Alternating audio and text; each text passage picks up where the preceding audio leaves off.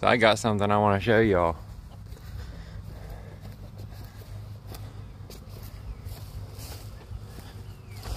Four days ago, well, last Sunday I shared a video on the Bee Smart products, and I mentioned how I was going to be installing bees in them soon. I picked up a package of bees to install in this on Monday, and I got them it was Sunday, and I got them installed, and you can see they've already adjusted to the entrance on the robbing screen. Pretty cool, I think. Didn't take them long. Of course, there hasn't been a whole lot of foraging the last couple days. It's been in the low 40s, so. But it's pretty cool to see that they already know how to get in and out of the Bee Smart robbing screen.